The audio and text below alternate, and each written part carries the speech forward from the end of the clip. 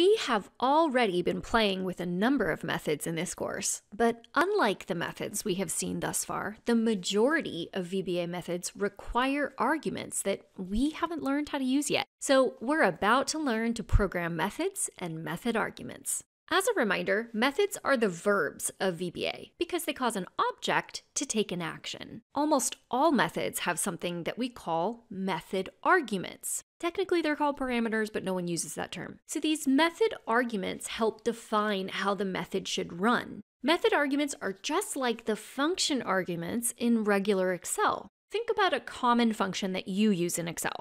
Inside the parentheses for each function, you have function arguments, and they influence how the function performs. Some arguments are optional, some require specific data types, and sometimes there are no arguments at all. Method arguments work the exact same way. While method arguments behave very similarly to Excel's function arguments, method arguments are written out very differently, so let's sink our teeth into the syntax. As you've come to expect now, we will need to start with the Object.Method. Now, so far in this course, this is as complicated as our methods have been. We have already been using quite a few methods that work just like this. They need no further programming, such as Range.Clear, Range.ClearFormats, Worksheets.Delete, Worksheets.ResetPageBreaks, Rows.Insert, Columns.Insert. We've seen a lot. And for these ones, nothing else is required after the name of the method. But the vast majority of methods in VBA have arguments. Let's look at some methods we are already familiar with, starting with the Worksheets.Add method. We have already used this method, but we used it in its simplest form without any arguments. But it does have optional arguments that we could use to help us accurately place the newly added worksheet either before or after a specific worksheet. So let's learn how to use these method arguments. Much like properties, methods also require a space immediately following the method name. And after that space comes the argument name. And now, we need to clarify which sheet the new one will go after. This additional clarification is provided using method values. In these cases, you will see the argument name immediately followed by a colon and an equal sign. And then I'll simply clarify which worksheet I want this to come after. Let's run it, and sweet, it works. If you ever want to look up the arguments for a specific method, simply use the object browser. Search for the object, and scroll to find the method, and then use the syntax hint right here. It's not written out like the method argument syntax. It kind of looks like an Excel function syntax, but it gives you a good idea of how this thing works. And look, there's actually a couple other arguments I didn't even mention about add. I'll leave it to you to explore those arguments on your own, but I do want to take this chance to point out a couple really important things. First, unlike Excel functions, VBA methods do not require you to enter every single argument. Notice in the last example, I only used one argument, even though this method actually has 4. And that's because these arguments were optional. Mandatory arguments are less common, but they definitely exist. You'll recognize them because they won't have the square brackets around them in the object browser's syntax hint. Okay, the second important thing, if you do want to use multiple arguments, just separate them with a comma, just like you would with Excel arguments.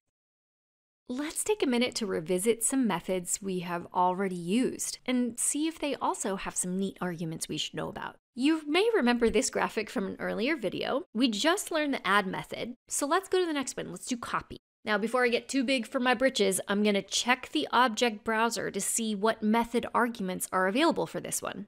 Okay, simple, just before and after. So when we copy this worksheet, we have the choice to place the copy either before or after a specific sheet. Okay, cool. Let's give this a shot. I'm typing in my object.method space argument name colon equals method value. Okay, and let's run it. Hot dog. All right, let's try a totally different object, range. And we all know how often we need to copy ranges, right? Well, the Range.Copy method is going to behave mostly the same, but there's a little difference. So let's open the object browser to check it out. There I can see the arguments are a little different than the Worksheets.Copy. The Range.Copy has just this one argument destination. Same concept, but different argument name. So I'll type Object.Method space, argument name, colon, equals, and method value.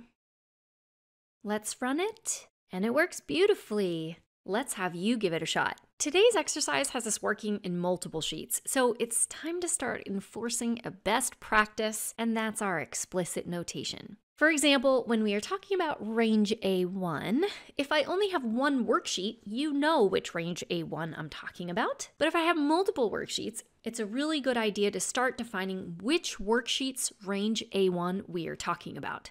You are going to want to do this for each task in our exercise today.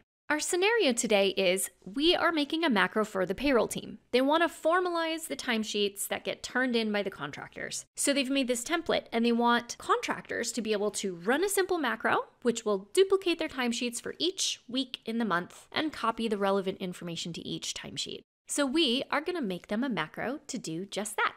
First, you're going to want to open the exercise file or generate some data that looks like this. You might want to make a couple extra copies of this file. Once you've done that, you're going to open up the file, you're going to create a new module and a new procedure, and you're going to create a macro that does the following. Start by copying the contractor's name from the summary worksheet, B2, and paste it on the timesheet, which is also in cell B2. Then, on the timesheet, we're going to clear all the contents that are here in the table between B6 through F9. But we're just going to clear the contents. We're not going to clear the formatting. After that, we want to merge cells A1 through F1 on the timesheet. And once we've done all of that, we're going to create 3 additional copies of the timesheet worksheet. Have those copies go after the timesheet.